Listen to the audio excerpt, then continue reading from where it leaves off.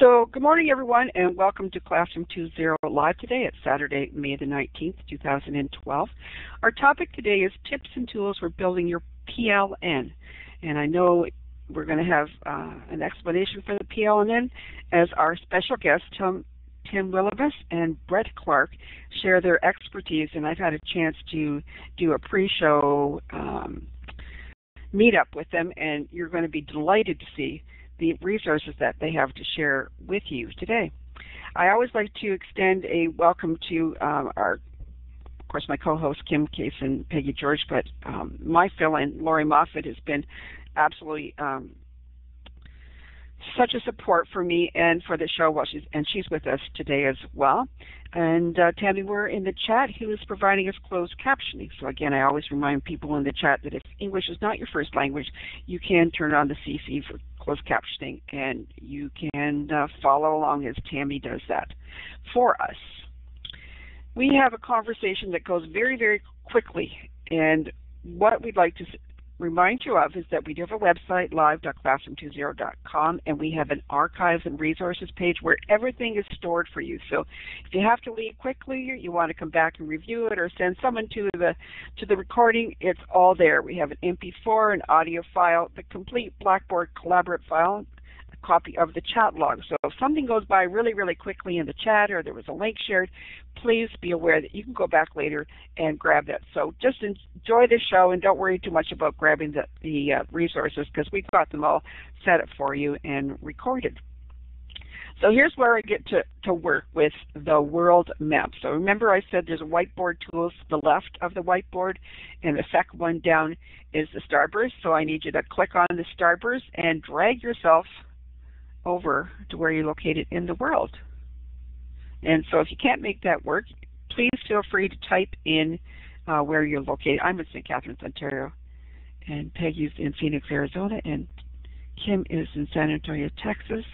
And I have a empty mind for the next four people, so if they could type exactly where they're located, or just pinpoint, because we have somebody said we got someone from Bosnia. I'm not sure. Do we have someone from Portugal or Spain there? It's hard to tell. Shambles over there in Thailand. So lots of fun. Yes, Peggy, you love to see all the starburst around the world. Portugal. Okay, welcome, Felipe. Okay, lots of fun. Let's move on to another resource that we have for you, and you're going to see that demonstrated later on the show, is the Livebinder. So you'll find a link to the Livebinder. Peggy will type it in the chat. We'll find it in the resources, archives and resources page later on. But we have a compilation of our shows for you to review as you find it convenient. And I'll let Tim and Brett explain how to do that just a little later in the show. Again, I'm going to put you to work with some poll questions. So this is where you have to look for, just above your name, just below your name, you're going to look for the little check mark, and you're going to click on that check mark and hold your mouse down and answer the questions for it. Do you have a Twitter account? And if you want to, please feel free to type it in the chat so that we can grab them all later and follow you. Mine is Lorna Cost. And I'm just going to show the results of that poll question. Over half of us have Twitter accounts, and if you don't, I hope that you're going to feel inspired to set up your own. I know that Tim and Brett are going to explain to you how to do that. So I'm going to clear the results and go to the next poll question, which is, do you use Twitter as part of your personal learning network? Some people also call it their professional learning network, so it can be used in two ways of thinking about the same thing. So a green check if it's yes, and a red X if it's no.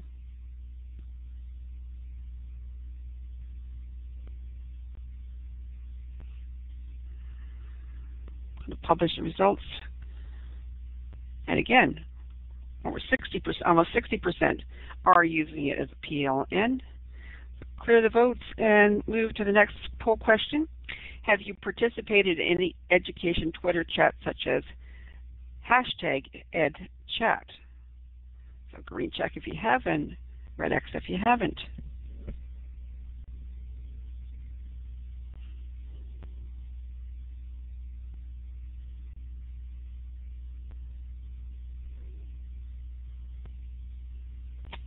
Just going to publish the results again. 50-50. Stay tuned, because we're going to have a list of different Twitter chats. I know you're going to find it very, very valuable. So let's move to we have another poll question. We have the results. Do you use Skype or other web conferencing tools to learn together with other educators? Well, it doesn't have to be just Skype. It could be something like Blackboard Collaborate or Adobe Connect, or it could be Google Voice, Google Hangout. Yep. Thanks for sharing that, Sarah.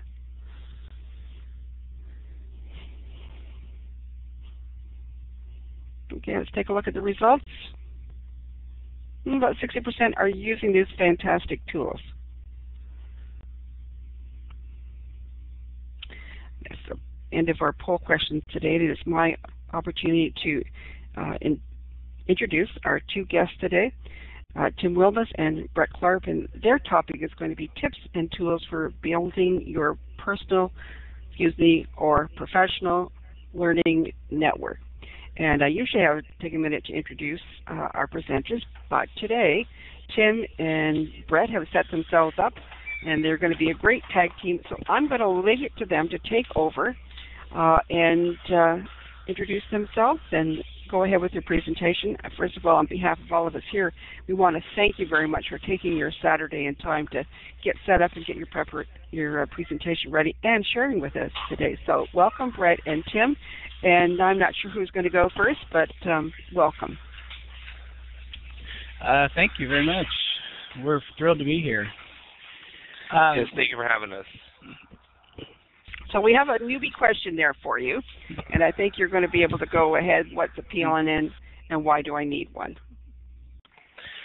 Yeah, sure. Let me go and start off with that. This is Brett speaking, by the way. And again, just glad to be here, glad to be part of that. And what is a PLN? As you alluded to, it stands for a personal learning network or a professional learning network. And what a PLN is just a group of people that you have grown to know, whether it's through social media or the person who teaches across the hall from you, that you go to learn from.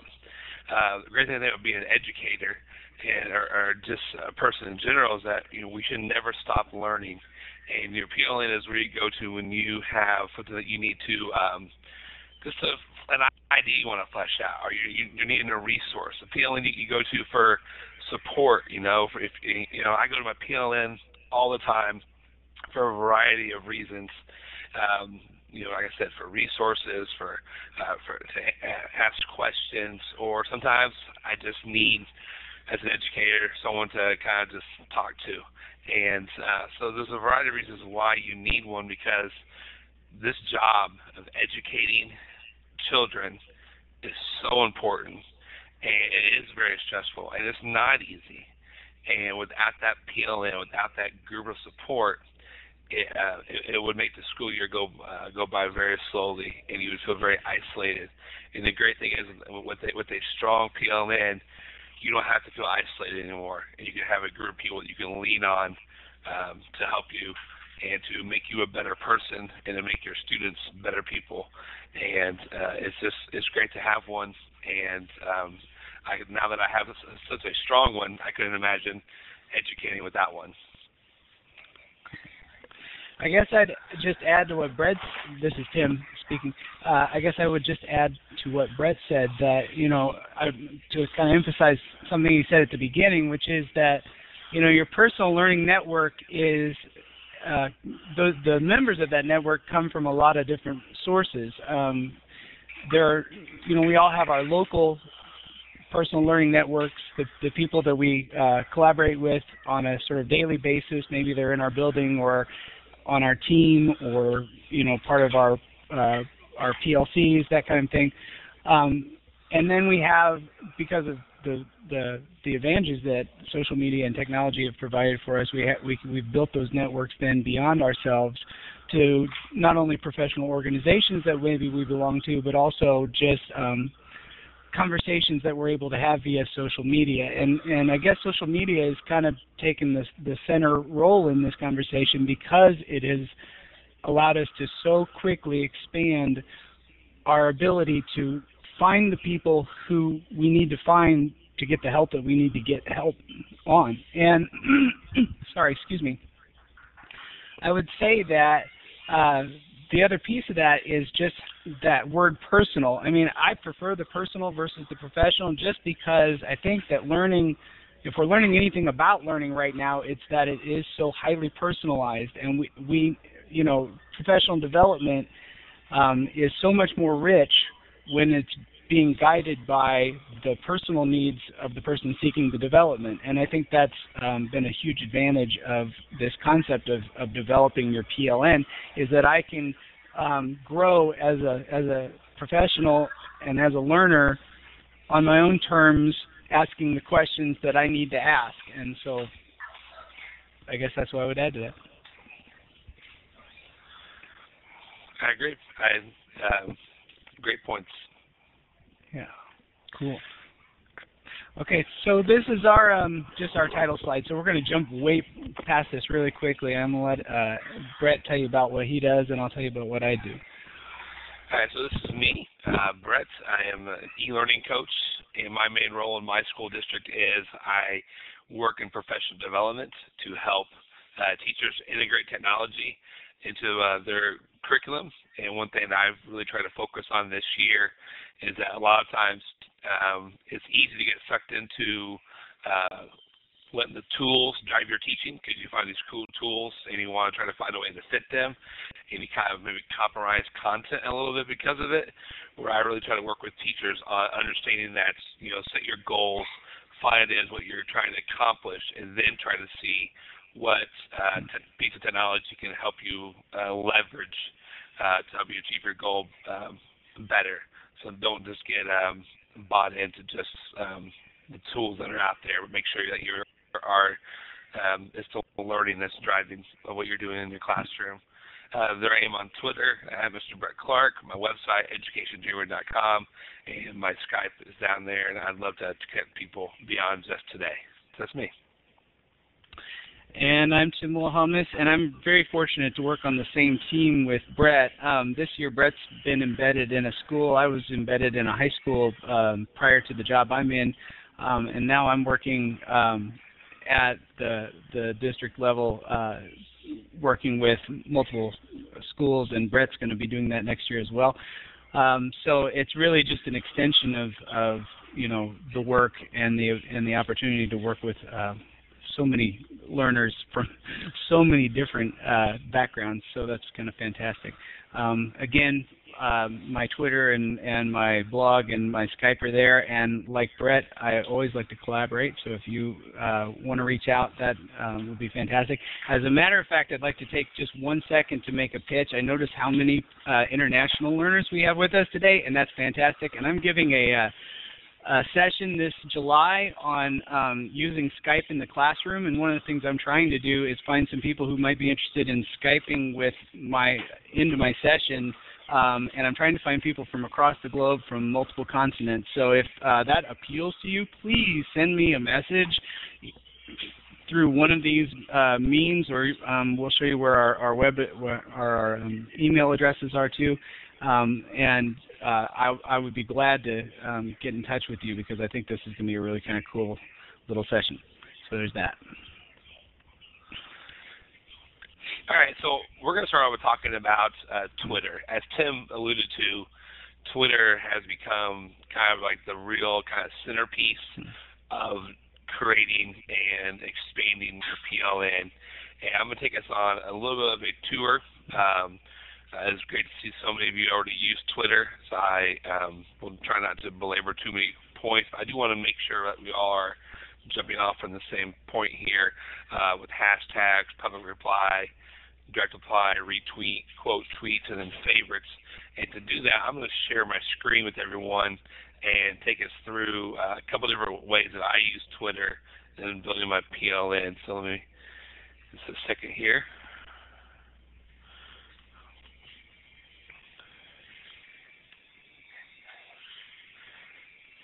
All right. Hopefully, everyone's on my screen okay. You should be seeing Twitter and on my screen, and this is just the basic Twitter interface. And all right, so okay, again, everyone can see it looks like. And so anyway, so this is my Twitter homepage, and you can see have this some different tweets are coming in here. A couple things I want to point out. So one, hashtags. So you see that here from Mary Beth Hertz. She's tweeting from Ed Camp Philly today, and a hashtag is just a simple way to curate some tweets to indicate that it's about one specific topic. Ed camps go all across our nation, and they're great events. If you can get to one, they're phenomenal. And so people who can tweet from that are tweeting there from Ed Camp Philly today. Now, a public reply is like one from Amanda here to Stump Teacher, and so she put his name at the very front, and it's a public reply to part of their conversation that they've been having today about actually teacher retirement. I was reading some of their stuff today about what the state of Illinois is doing, and Amanda's given Stump Teacher some grief here trying to get him to move to Alabama, and but that's a public reply, and I can see the public reply because I follow both Amanda and Stump Teacher. And a direct reply is a personal message that only the two people can see, and you can only send direct replies to people who follow you. And so, so if you want to send out a tweet, we can post a tweet right now. I'm talking about Twitter with, I believe it's Live Classroom 2.0. Is that the correct it's hashtag Live for this? Class 2.0, Live not class. Classroom. Yeah, just Live Class. All right. There we go. So we'll send that tweet out. And so then anyone else that's using that hashtag can follow it. So a couple different ways you can follow hashtags, and that's good for the chats. If you're kind of a newbie to the chats, I recommend using Twitterfall, and that is this right here. I know it takes a second here to load up, but what Twitterfall does, and what's great about it, is that it allows you to add a hashtag in the search panel, and then it fills this area with all the tweets, whether you follow these people or not. You don't even have to have a Twitter account to use twitterfall.com. And so anytime someone tweets out with EdChat, it'll come into this section here. And so this is a great way to get involved in a Twitter chat. We'll talk about EdChat here in a little bit, perhaps. It takes place on Tuesdays. And Twitterfall is a great way for maybe a newbie just to kind of watch and learn as EdChat goes on down this middle column. And then another cool thing about Twitterfall is that you can click Hide Panels, and then all you see is just the actual Twitterfall. And I know of a couple schools, they have their own hashtag, and they use this, and they display it on their televisions around their school to show what people are tweeting about with their schools. I think we're going to be using Twitterfall at our district e-learning conference that Tim and I are a part of with our school district this July. So that's Twitterfall. I'm going to go to one more thing, and that is what I use for most of my tweeting, and that's TweetDeck. And what's great about TweetDeck is it allows you to put everything in columns. So I have on the far left my home column. This is all my tweets from everyone that I follow. That's it. Tim has replied to me.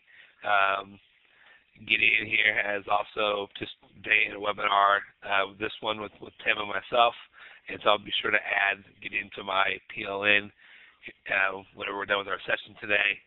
I'm big with the flipped classroom, and so I follow the hashtag flipped class. I'm actually presenting at the Flip Conference in June in Chicago, and then I always have Ed Chat as well. And then across the top here you see I have a bunch of columns because I run actually a few different Twitter accounts myself and School Corporation and a couple other things that I do. And so so TweetDeck is great for kind of the more you get into Twitter and the larger your PLN grows, the better TweetDeck is. So that is a quick tour of this. And I'm going to stop sharing my screen now and get us back to our presentation. Of course, feel free to throw questions into the chat side here, and we'll try to get to them best we can during this presentation. The one that I didn't really touch on a whole lot was retweeting. Retweeting is kind of a great place to start. You see something that you like, retweet it. A quote tweet is when you retweet somebody but then add your own thought onto it, or perhaps you retweet it and then put a hashtag that directs it to certain people. Like we use a hashtag in our school corporation. Tim's to talk about it more later as a hashtag EBSC network. And so if I find an article I think it would be great for our teachers to learn about, I'll retweet it, but I'll do a quote tweet and I'll add our hashtag to the end of it so to make sure people in our corporation follow it. And then favorites are just that. They're just the favorites that you have. And I'll favorite resources if I know I want to get back and try to read them later. And if I want to make sure I save those. So that's just a quick Twitter tour. We can spend the whole hour talking about it, but we'll move on. All right, Tim? Okay, so actually I'm going to go directly to this and share this with you just so that you can kind of see where to get this. But in our Livebinder that kind of supports this presentation, we've got a tab called Educational Twitter Chats, and inside of that we've got a resource that I wanted to show you. So I'm going to share that really quick. Lee, let's see, share. And okay, so this is, can everybody see this? Has it come up? Brett, can you see that? Yeah, it's coming up.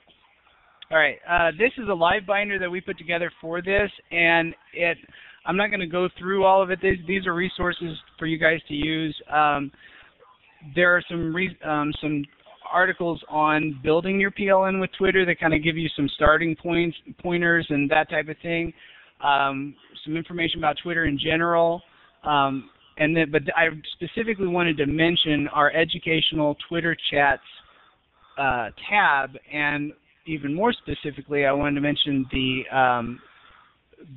last sub-tab under that tab, which is tweets and hashtags we recommend. And obviously, this is in no particular order, and it's obviously could be much bigger than just this. These are just some of the people that we follow and that we feel like would be a good place to start if you're not following anybody, but you would like to use Twitter as a way to extend your personal learning network in terms of education and ed tech. The people on this list are all pretty good curators of information, and so there's a high value to adding them to your PLN because you're going to get a lot of resources very quickly. At the bottom of the page, or the bottom of the doc, there are hashtags that we recommend.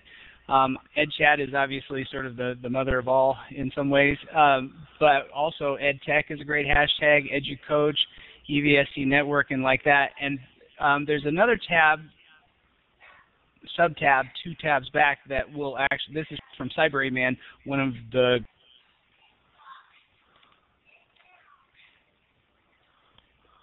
great curators of the web, and he's got a list of not only educational chats, but if you want to know when those chats are most active and live and when they're having sort of formal conversations, you can see that as well. So I just wanted to point that out. I'm going to go back then to the screen really quick. I don't know what I just did. Hey, Brett, can you? Oh, I got it. Anyway, I got it. So there's that. And so one of the things we wanted to talk about was just how we maybe use Twitter and how we've kind of seen people that we work with using Twitter over sort of a timeline. And so, you know, most people begin, I guess, by just listening. And we purposely chose not to use the term lurking or stalking. But that's kind of what it feels like when you first start, because before you really reach out to anybody and have conversations, Twitter is still an amazing way to find information that will be valuable to you just as a learner personally. So if that's the stage that you're at, don't feel bad, because that's where everybody starts, and I think it's a perfect reason to use Twitter as part of your PLN just to begin with. The second, Brett, jump in here if I say anything weird. The second one is is discussing, and we felt like, you know, once you've done that, you know, the next step really for a lot of people is they make those tentative steps to participate in discussions, and not just in those sort of hashtag discussions that you see, you know, like EdChat or EVSC Network, but also in sort of the more personal conversations that, so, you know, I think anybody will remember the first time that they tweeted to somebody, took that chance to tweet to somebody they didn't actually know and got that tweet back. That's a very affirming experience, and once it happens once, you kind of keep wanting to have those conversations, and that's a much deeper and richer level of using Twitter to develop your personal PLN, because you really are making those relationships and building those, creating conversations that will ramp up your learning. And I think we know that learning is social, and so it becomes quickly a way of Twitter becomes quickly a way of reaching out and extending your group, so to speak. If I can chime in real quick, Tim, if that's okay. Yeah. You know, one thing, like I point out, like Amanda and Josh, sub-teacher, were having that conversation. You know, that's a public reply to each other, and you don't. Whenever you see two people that are doing a public reply that you follow both of them, feel free to just jump in the conversation. If they weren't wanting people to jump into the conversation with them, they'd be having a direct message discussion about it. So I remember myself at first, I would see two people that I was following having a discussion about a topic that I thought, oh, I have something to say about this, but they didn't ask my opinion. Well, they're having a public reply conversation, so always feel free to chime in. Because, again, that's kind of the point of why you have public discussions on Twitter, is that you're hoping that people that see this conversation will also to join in as well. And that's a great way to really get to know the people that you, I mean, I really feel like a lot of people that I follow on Twitter, I really know them because I've joined into those discussions with them. Yeah, I totally agree. And then sort of that third stage is when you start really taking a leadership role, I guess, in Twitter. And it's not just about, at that point,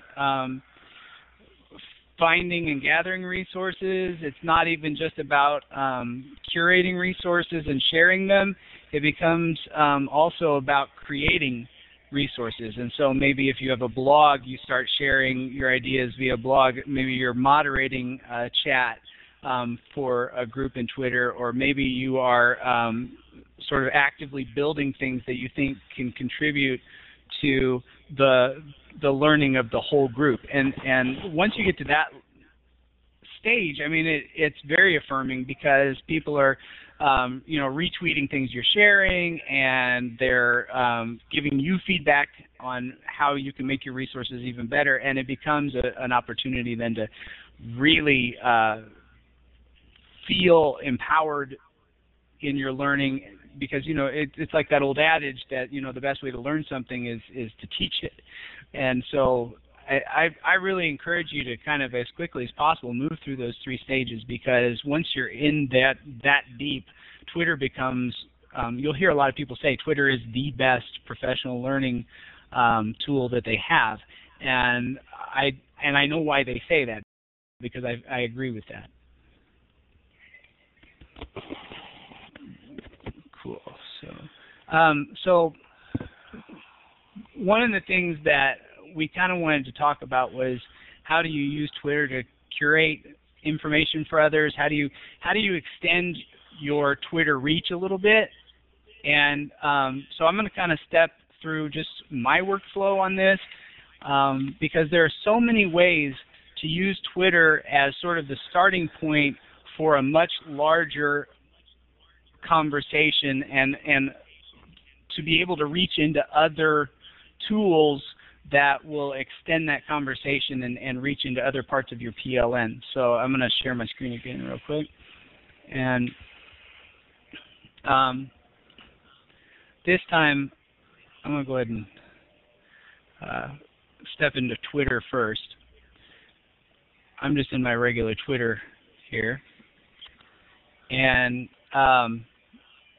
what I do first when I'm kind of working inside of Twitter is the first stage of that 1, 2, 3 that we were kind of talking about is just the learning part. And so I might see a resource that I think looks really valuable. So this is via Edutopia, and Adam Bello is an amazing person to follow, and so this is probably a resource that I want to take a look at. And if I click it, here we go, it's coming up. We'll give it a second to load. There's a conversation about letting students have the opportunity to innovate, and I'm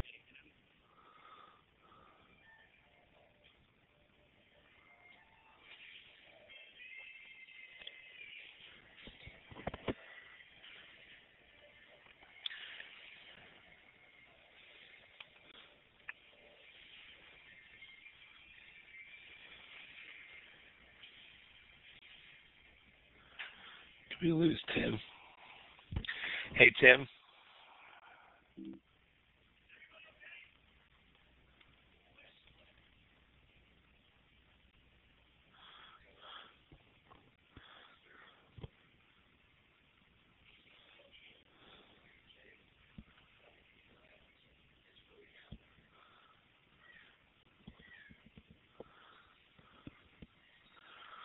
Nope, I think we lost Tim all together.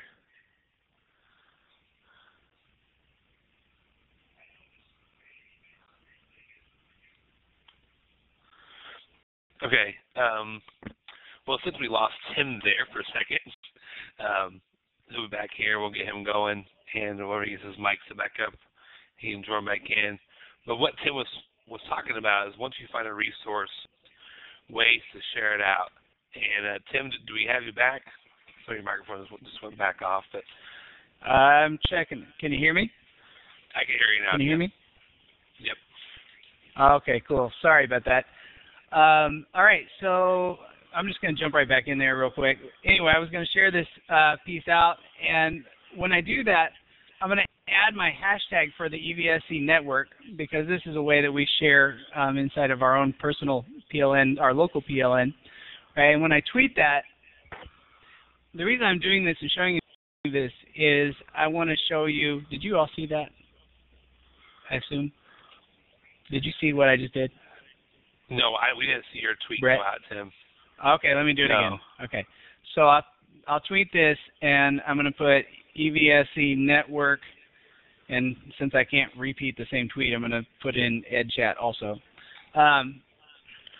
And when I tweet is that a Twitter extension, Tim, that you're using there? It is. Is it not coming up? No, I see it, but I just want to make sure everyone understands that right. Twitter button in your toolbar is an extension with the browser you're using. Right. It's an extension of Chrome in this case. So when I tweet that, I wanted to kind of show you where that goes. And so if I go back to Twitter and I look at my hang on, sorry. So there we go. See, it's come up in Twitter. But not only has it gone to all the people who follow me in Twitter, it's gone to anybody who's looking at hashtag EVSC Network, and it's gone to anybody who's looking at hashtag EdChat. And because I've connected my Twitter stream with a couple of other resources, it's gone there as well. So for example, on our EVSC ICATS Facebook page, I've connected my my Twitter feed to that, and so you can see that it's also appeared on our Facebook page. So people who maybe don't use Twitter can still have a shot at seeing that resource that I'm wanting to share out. The same thing is true specifically for our network, and I'll talk a little bit more about this later, but our network, I'm going to go right here, has a Twitter widget that appears, and when anything that has an EVSC network hashtag will over time appear in this widget. And then also, we've created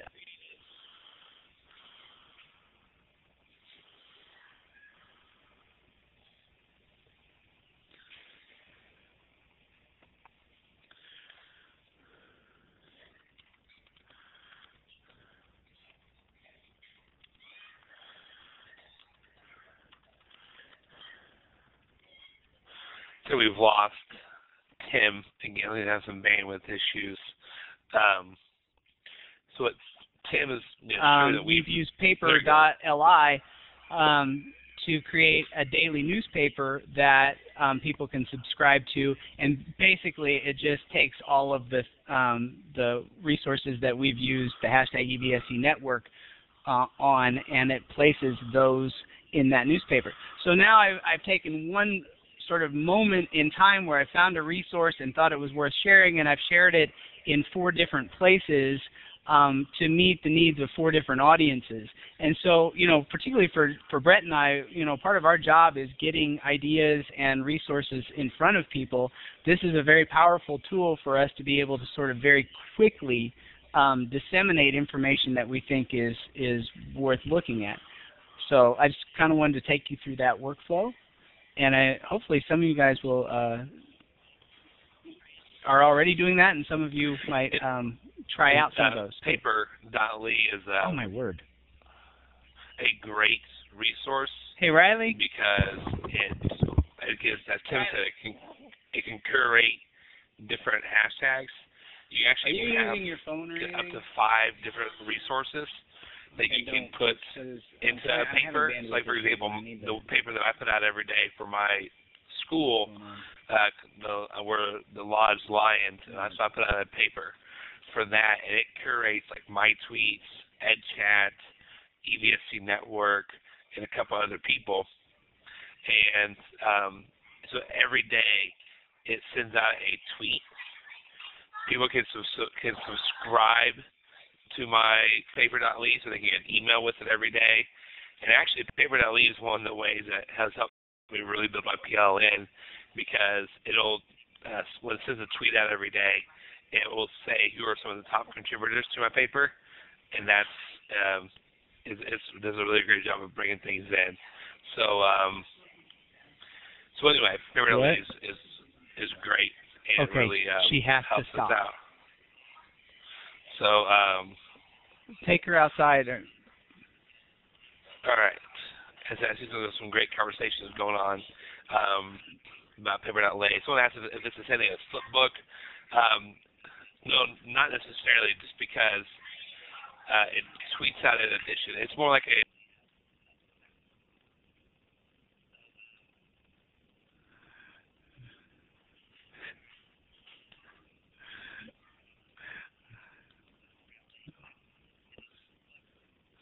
Yeah. Sorry, Brett, that was me. I clicked the wrong button. You got your mic back?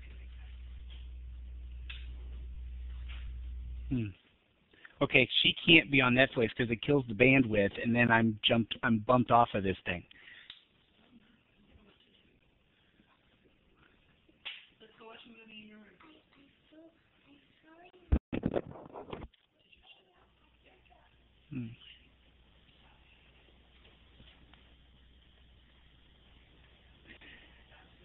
Can you hear me?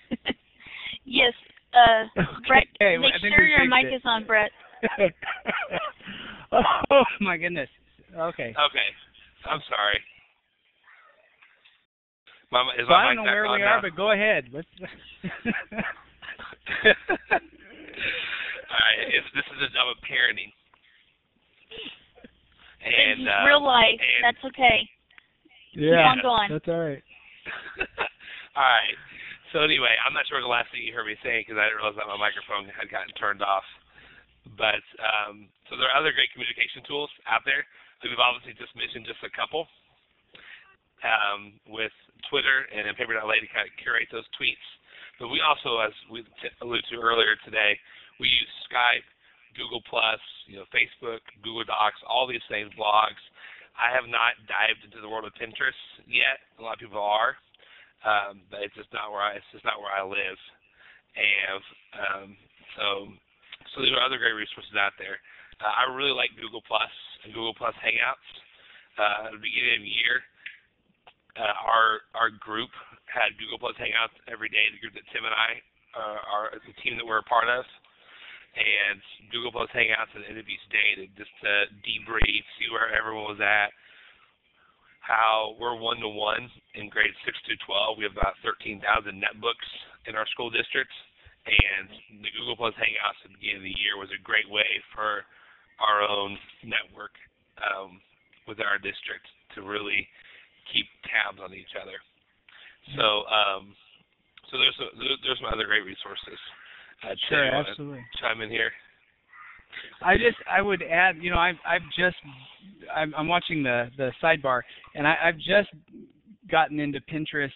Generally I've been curating my resources in Livebinders, and I like them very much. I guess I'm very linear in some ways, and like that. But some of our colleagues, one of our colleagues in particular, Michelle Green, kind of has started me in this Pinterest world, and it's remarkable how quickly.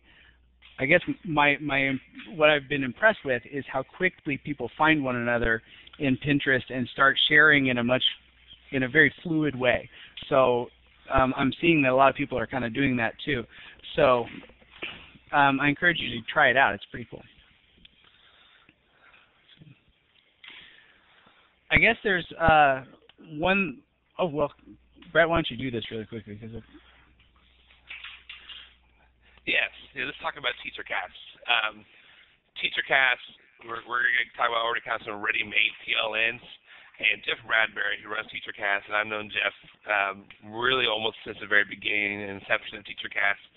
And that's kind of a quick question. I'll throw a poll question out just real quick. How many of you have ever heard of TeacherCast? And if you have, just give me a quick yes or no. And I see a lot of no's coming in here, which is great because you're going to love TeacherCast.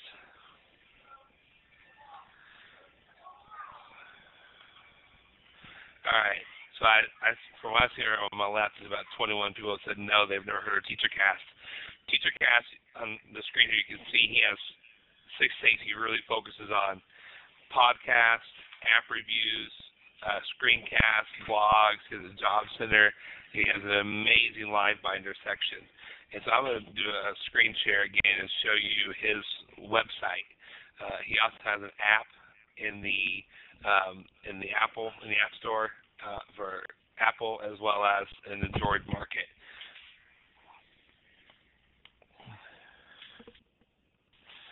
All right, so we pull TeacherCast site here as it loads in, and TeacherCast.net is the website, and again, he's one who is heading up the ISTE Newbie project. So I saw a couple people put that in the sidebar conversation, and that actually is to send Cyberman to his very first ever ISTE. You can go to his podcast page, and there's a weekly roundtable. I've done a handful of shows on there. He has a great app review page. His screencasts, his video tutorials, demonstrating the best apps and web applications that are out there. His blog center is great. As well as Career Center and his mobile app. I'm going to show you a couple things. Let me show you real quick his app review page. Let this load up. And you know, if you're a school that uses apps, then he does a great job of putting together a great list of different apps that are out there, and you can just click on any of these and get great reviews on the different apps that people that it's not just him doing all the reviews. He has several writers that do reviews for him as well. And then also the great part of his is his blog section.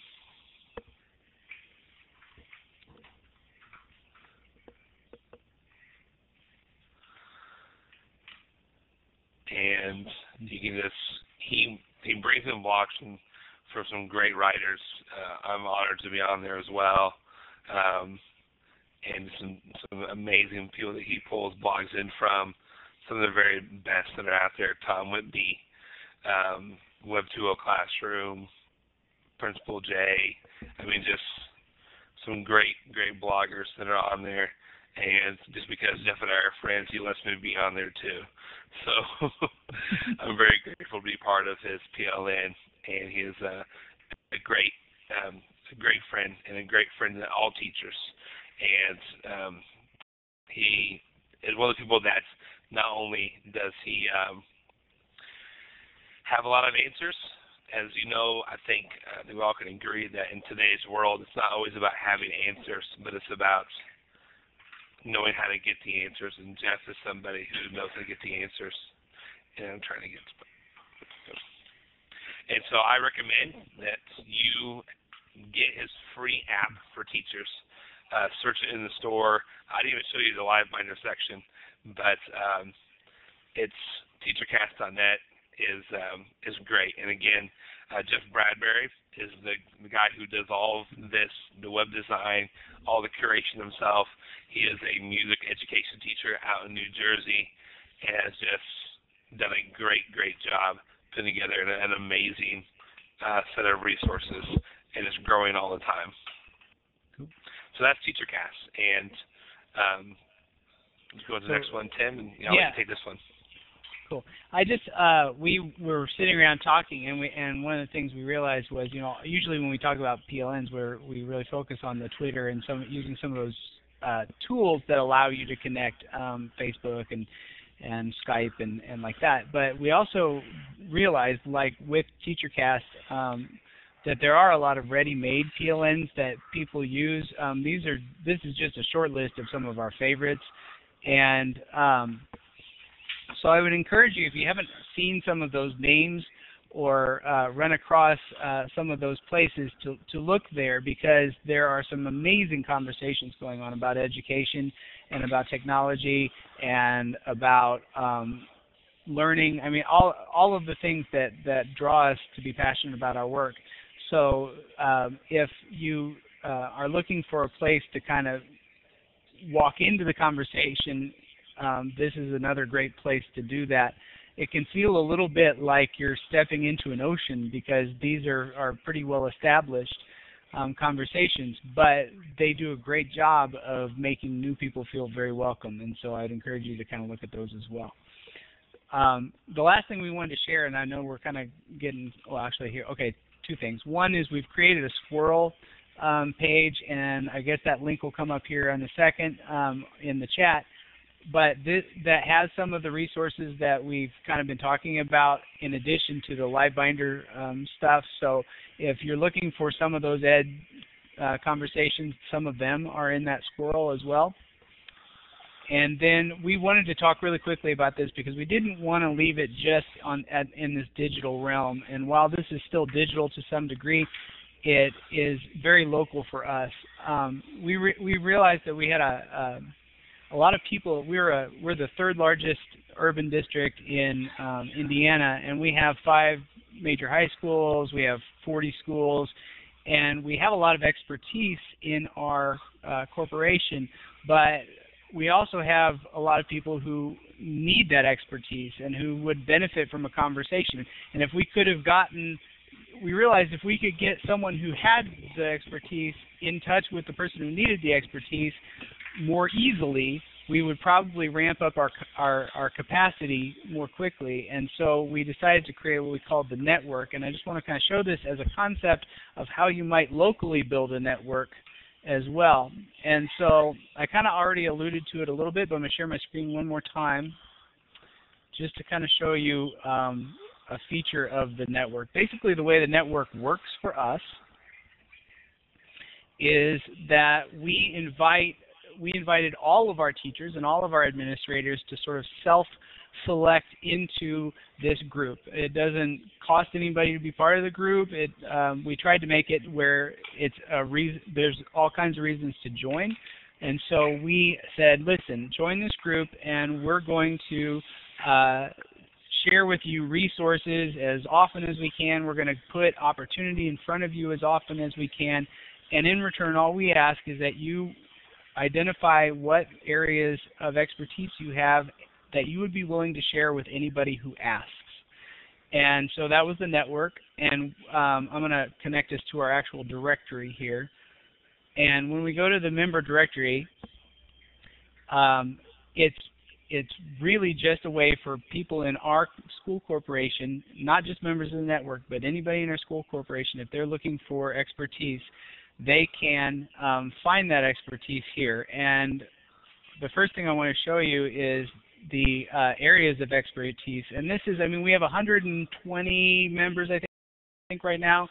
And these are the areas of expertise that they said they had. And it was just a way of formalizing what they were already doing. They were already willing to share this with the person down the hall or the person who they met at a professional development or whatever. This was just more quickly directing people to them. And so that's the areas of expertise. And then we have this keyword search, which allows people, if I'm looking for example, someone to help me with maybe Apple computing, as soon as I type that in there, I'm immediately going to be taken to people who have those skills and those skill sets, whether it's iPads or Apple computers or again, that's iPad. You know, people who have already kind of walked down that path. Here's an iMovie, so that I can reach out to them, and they know, anybody in our corporation knows that they can reach out to these people and ask questions, and it's really just a collegial thing. And so, you know, building your network can be international and should be. I mean, it's such a great way for us to learn about what's going on outside of our silos.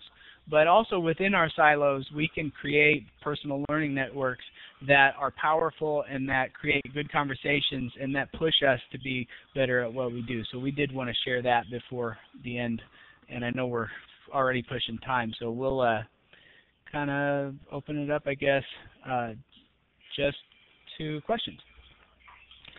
Okay, is the network limited to just your district? It is right now. I mean, this was sort of a way of creating an opportunity. However, I will say this: I would bet that if you reached out to anybody in that network with a question, they would be thrilled that they had the opportunity to share their expertise. It's not part of the sort of social contract we created there, but I can't imagine anybody would turn you away. And the second piece of it is that our hashtag EVSC network is constantly fed by the people in the network who are tweeting resources. And so if you follow EBSC Network, you'll find resources that have some educational value as well. So reaching out that way, yeah, corporation equals district for us. Yeah, Brett, thanks. Yeah, no problem. People kept asking about it in the twilight. Do you mean district corporation? Yeah, for us, we're an Evansville Vanderburg School Corporation, and so, but it's San Diego District. Right.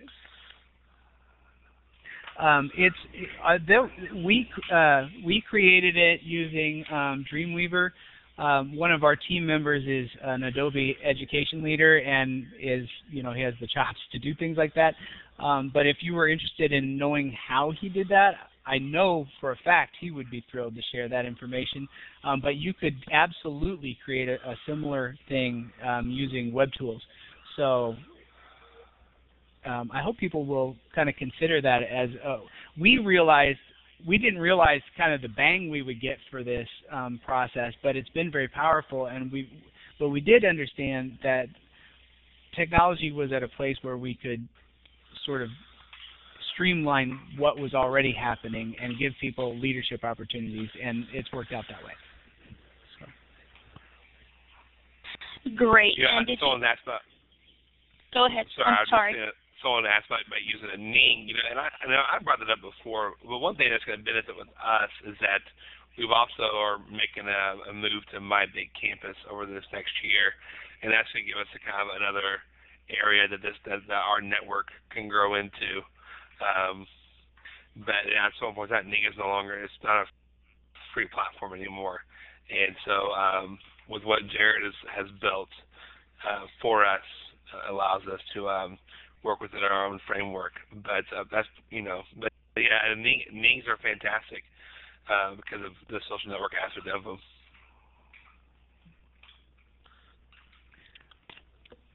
And there's a question, what do you think is the latest trend in education? Oh, wow.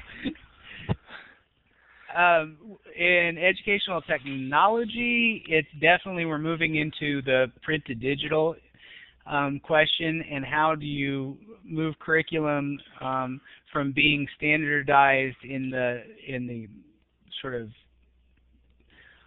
textbook form, where everybody marches through the same set of resources, the same set of quizzes, and to a more personalized type of learning. So I mean, definitely student-centered learning. The flipped classroom Brett would speak to and is huge as well. But right now, a big part of our conversation in our district is how do we help teachers become comfortable developing, finding, curating, and sharing out resources and getting students creating instead of just consuming. I mean, I think that is all one conversation that we're kind of in the middle of right now, and is at least very huge for us. Yeah, I think you're spot on with that. Go ahead. Sorry. That's okay. And what do you recommend for a newbie who's just starting out to build their PLN? I would start with Twitter. I promise you that you won't be sorry you did it. That's the fastest way to personalize your learning. And I mean, the list that I pointed to earlier that Brett and I developed is a great resource. I mean, we've used it over and over again with teachers, and it's such a great way to begin a conversation. And I saw earlier somebody asked a question about, do you have 2 Twitter accounts or do you have 1? I personally just have 1, but I don't use Twitter generally. I mean, I don't tweet things out that I wouldn't want professionally people to see. So that's just a personal choice. But I also know people who have made, they kind of live in 2 worlds in a way, I guess, and for them, they have their Twitter account that's filled with, the funny things that they like to read and like that. But then when they're in their Twitter professional account, for them, that's where they do their work in terms of their PLN. So I mean, I guess it's either way. I just can't manage to. I'd go insane. So. Yeah, I have one, my own personal one that I run. Just so I kind of see that an 80-20 rule. That 80% of my tweets are about education, and then the other 20% of my tweets are, adorable pictures of my 3 boys and things like that. So it's just it's whatever people have different things. The other Twitter account that I run is for Tim and I actually run or have one for our upcoming conference this July. But other than that, I pretty much just do this. I run a couple. I'm a youth pastor as well, and I run our church's Twitter, social media reach, and all that stuff. Well, go ahead. No, go ahead. I was just going to share. We have a lot of. I'm watching the chat, and we have a lot of teachers who also use sort of class Twitter accounts. They have a separate account that they use for their kids, and I see that as. I understand that a little better because their professional world in terms of who they're interacting with collegially, and their professional world in terms of who they're interacting with as their students, and I'm thinking of one of our amazing history teachers at one of our high schools. He has a separate account, for example, to tweet to and with his students, not only kind of keeping them up to date on what's going on, in their classes, and that kind of thing, but also he uses that as sort of a back channel for the class and as an opportunity for students to interact with like media when they're watching a film, for example, and that type of thing, and it's been pretty powerful. So. Great. Thank you so much. I'm going to go ahead and formally close out the show, but we're going to continue to take questions. So if you have to leave, we certainly understand, but if you would like to continue to stay on and ask questions, we invite you to do so.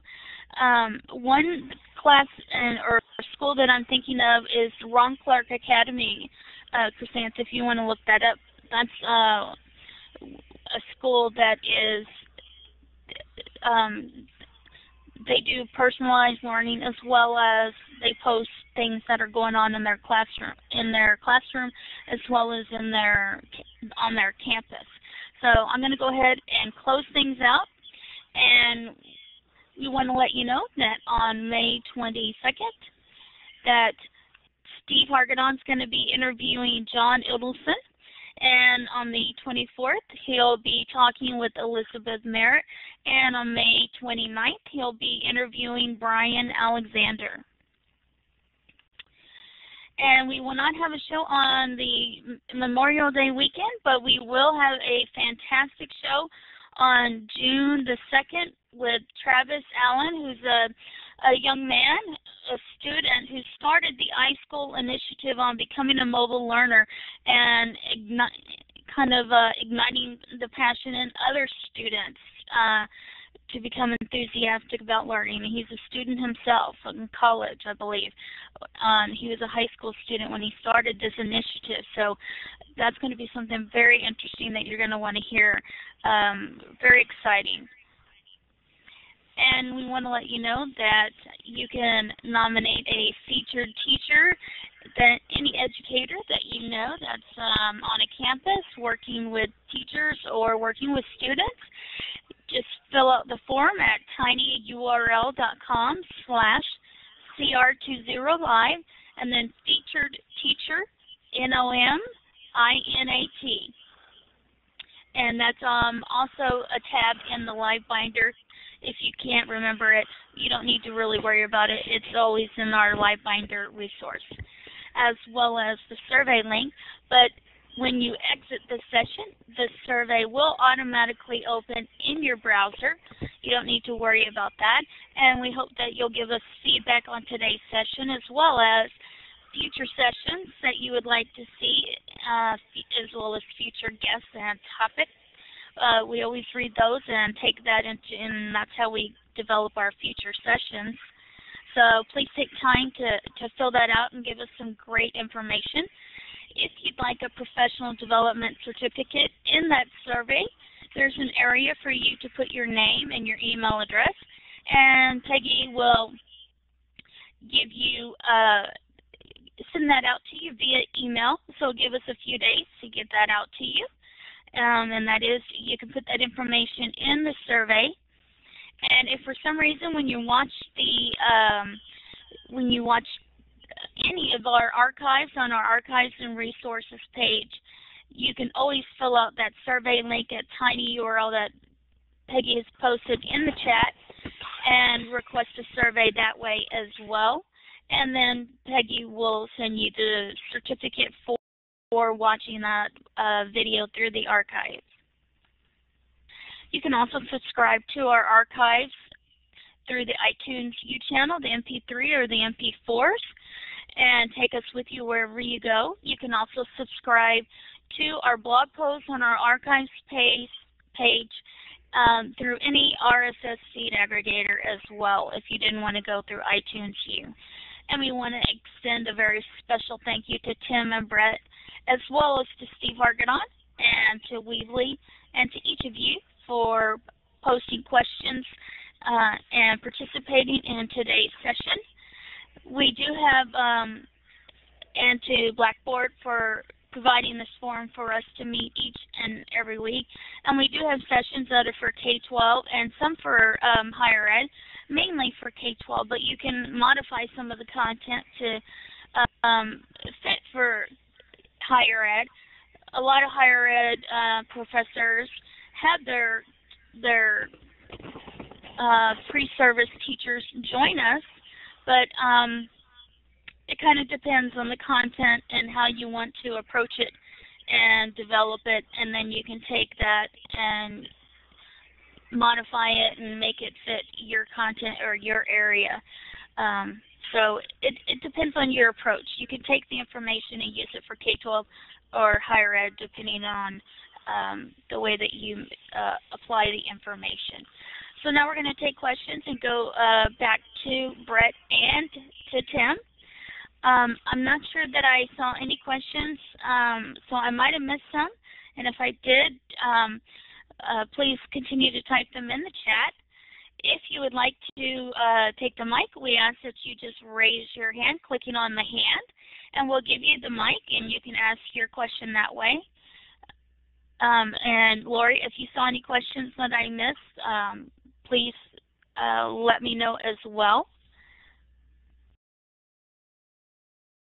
This has been great. We want to digest a lot of these things. And let me give you the mic, Paula. There you go. Hi, everyone. This is Paula Novel from New Orleans, Louisiana. Tim and Brett, thank you so much for sharing this. I will be presenting at ISTE this summer on the power of PLN. So I've got a few things I'll be borrowing from your session today to add to ours. My question is about, you kind of touched on it. If a newbie wants to build a PLN and they're not quite ready for Twitter, I should have put that in my question, what else would you suggest to get them started without getting them on Twitter right away? Because Twitter just seems to be that tool that the newbie just doesn't want to go to right away. Thank you. Sure. Let me start by saying that if you want to build your PLN without Twitter, I think that maybe you start with something maybe as simple as just Zeit, some type of curation tool like that, or Flipboard, where they could go and they can just start following and reading resources that are going to get them interested in what the people are writing, blogs, finding things of all this nature. Again, TeacherCast. Just going to his website and just adding that one person to their PLN and going through and reading those blogs and reading those things, and then seeing what is out there. But then, of course, as Tim talked about, and rightfully so, some of the best people in my PLN are people that I see on a weekly basis at work, and making sure that you're having those open and honest conversations. That if your school doesn't do PLCs, maybe they will be interested in working towards those and helping to begin those in their schools. And so, the Twitter is definitely, I think, my most powerful PLN. But my best PLNs, my most trusted resources, are people like Tim and other great people on our technology integration team. And but I think for someone who doesn't want to go to Twitter, make sure they have a strong relationship, or encourage them to have a strong relationship with those that they work with, and then to find somebody like TeacherCast, and just start there, or like the Educators PLN, which is a lot like Facebook. It's another great place to start. You don't have to have a Twitter account to be a member of the Educators PLN, and that's another kind of great kind of Facebookish type of place to begin. Tim, thoughts? You hit a lot of things I would have said. I especially like what you said about the blogs. I think probably that's where I started, if I think back, was commenting on blogs and realizing that suddenly I was having a conversation with an author of an article that I enjoyed, or someone whose thoughts I respected a great deal, and that there's a little bit of addictiveness to that. Socially it's addictive anyway, but on top of that, you feel a certain level of affirmation, because suddenly, wow, I'm talking to somebody who, if they had come to our to our district as a presenter, for example, I'm not sure I would have necessarily stepped up and had a conversation. Thank you. I had sort of forgotten. I guess that when I think back, and it's kind of funny. I think socially we're growing as social media expands, because we're starting to realize that there's no.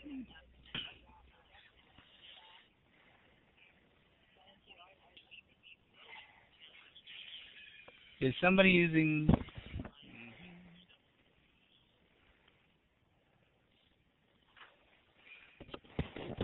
Thank you, guys.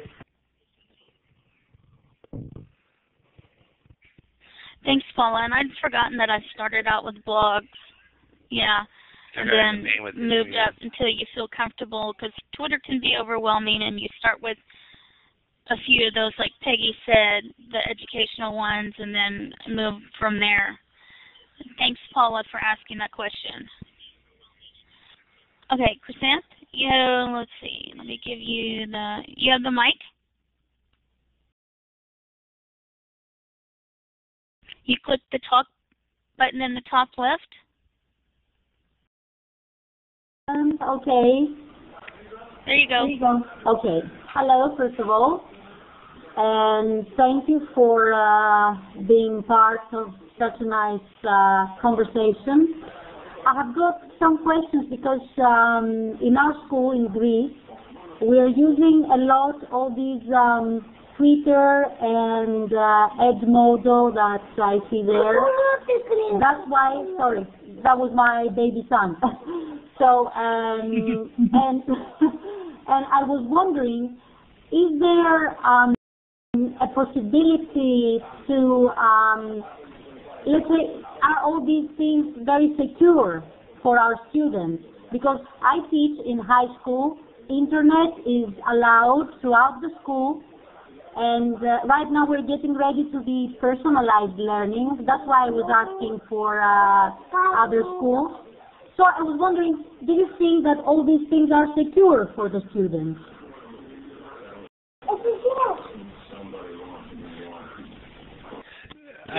That's a great question.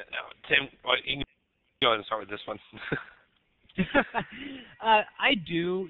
I think that the real issue is that all of us need to be having meaningful conversations about the technology. The technology itself is not a threat, but obviously there are, things that kids can, choices that they can make that aren't good, and choices that others can make that can affect kids that aren't good. And so having an open conversation with everybody who's involved, the teachers, the administration, the students, and the parents, is really important. I think one of our big failures so far in this endeavor, all over, has been that we've been afraid to have meaningful conversations about how technology affects people, how it affects students and their development, but also how it affects adults and their learning. And so part of what we've kind of done is created sort of this mystery box where people are afraid of technology because they're not familiar with it.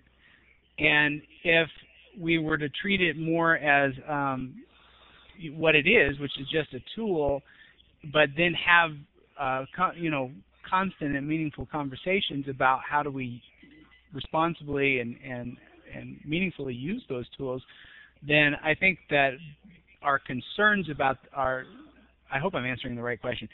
Our concerns about safety for kids and that kind of thing would be lessened. We wouldn't be as concerned because we would see that we prepared the students to know how to make good choices and to avoid the bad choices of others, I guess. Yeah, I just want to say that Ken's saying that I think the technology is not necessarily the issue. It's about that conversation. A lot of talk about digital citizenship and things of that nature. And so, is it free from danger? No, I mean, of course not. But can we create where and can we help students become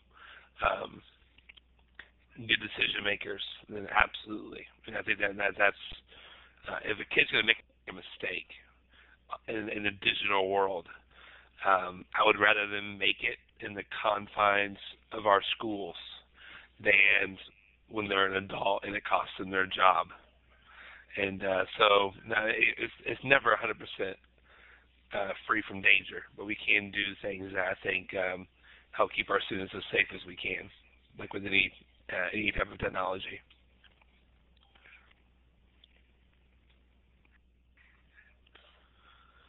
Go ahead, Krista. Okay, thank you. I just, as I wrote, I am a great fan of technology. Now I see Peggy saying about the fake Facebook. Yes, I do have seen that because I have been in the ITEFL and they showed that to us. The point is, do you feel that we should provide to all the teaching community kind of, let's say, strong background in order to understand that technology that goes around? Because, too many things happen. And I think people are not able to follow them all. Do you think that we should provide, let's say, background to them?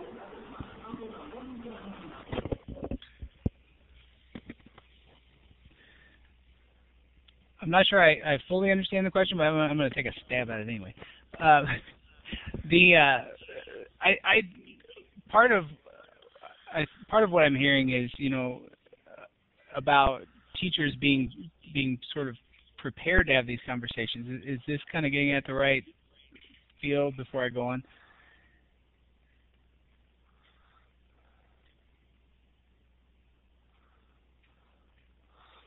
Like the background in preventing and keeping kids safe online and how to interact online for all teachers. Yeah. Yeah. Yeah, I mean, I feel like that is an issue, and I hope I alluded to that earlier. But like part of what we're trying very hard to do with our teachers is to invite them into these conversations, and they have to be conversations with all stakeholders because the only way to get people prepared to help kids is to have those conversations with adults as well and get them to understand the ins and outs of responsible and valuable use of technology. We we worry sometimes that, you know, we get kids from universities who haven't got those kinds of experiences, that kind of knowledge as part of their tool belt. And, you know, so how do we move all of our teachers to be able to embrace technology and use it not because it's technology, not because it's something on the side, but because it's the right tool for the job? And how do we get them to negotiate and navigate maybe some of those difficulties, like, you know, bad digital citizenship, bad choices digitally, and those kinds of things. And so I guess, I mean, that's part of what Brett and I are tasked with doing, is having those conversations with teachers to kind of move them along. But you do it in a lot of different ways. I mean, you do it directly, but you also do it by inviting them into conversations about curriculum. And you invite them into conversations about, you know, the nature of learning. Because when you start to realize that learning is best done in a learner-centered environment that is social and that is globally connected, then you start to realize that the right tools are the ones that I've been afraid of all along, I guess. And then once the teachers start embracing that, then they get the comfort level to be able to have those same conversations with students and to talk to students about, how do I design a website responsibly? How do I use copyrighted material responsibly? How do I avoid broadcasting sensitive information on the web, and those types of things? So one of our colleagues, Michelle Green, who's kind of one of our digital citizens gurus of our group, we were having a conversation the other day, and she said that, you know, she really feels like that if we're going to have students who are good digital citizens, then we've got to first make sure that our teachers are.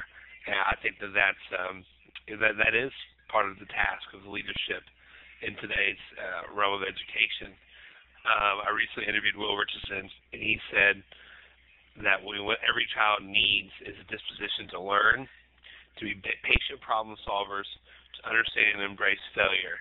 And if every child needs that, that first means that every adult needs it as well. And so we have to make sure that we never stop learning, and that our teachers, you know, even though some of this might be fearful, some of them, that they've got to go into this digital realm and be learners there as well. So I think great points made by Tim on that.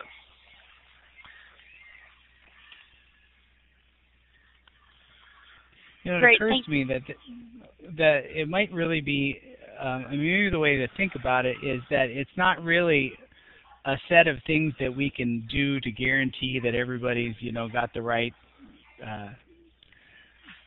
dispositions, even as much as it's to create a culture in which people are going to allow each other to experiment, but with the goal of you know, growing as learners. And so part of that just becomes creating this, I mean, and I think that's part of education's sort of general problem right now too, is that, you know, sometimes we make the mistake of assuming that a set of rules or benchmarks, or, you know, if we can get everybody on the exact same page, then we will make education work and be functional.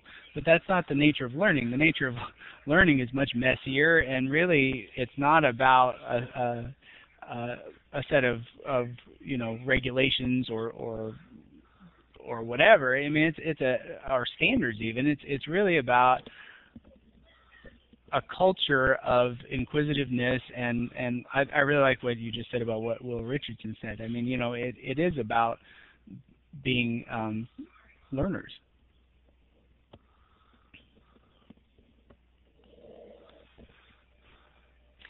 Great questions. Thank you for asking. Are there any other questions that I might have missed or that you would like to ask before we let Brett and Tim go for the day.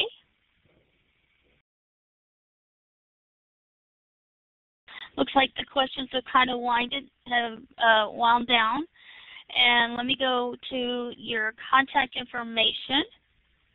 Do you have that listed somewhere? Well, we have it in the Livebinder. It's in the Livebinder, yeah. Yeah. So they can contact you if they have questions or if something comes up, and they can always contact you on Twitter. Let me get the Livebinder information. And email you and so forth if something comes up at a later time. And we want to thank you so much for joining us. And remember, we will see you on June the 2nd with Travis Allen and the iSchool initiative that he developed. And that's going to be a fascinating session. You'll definitely want to tune in for that. And both of those are their Twitter usernames, and that is Tim's email address that he uses. So if you have a question that you think of later on, you can play this back and you can access their information or access the Livebinder at any time. And this information, the Livebinder, will be posted on our live website on the Archives and Resources page. And let me get that for you. It'll be posted, the full recording will be posted in a few minutes, and then we post the MP4 and so forth and the chat log and all that stuff kind of later on throughout the weekend. So you can look for those resources to be posted this weekend, and you can check those out throughout the weekend and so forth. So thank you so much for joining us today. Thank you for taking time. I know that there's a lot of competition and a lot of things going on today, a lot of conferences. So thank you again, everybody. Thank you, Brett and Tim, for taking time, and Tammy for the closed captioning, and Lori for helping out. Have a great weekend, everybody, and Memorial Day, and we will see you on June the 2nd. Take care, everybody. See you online.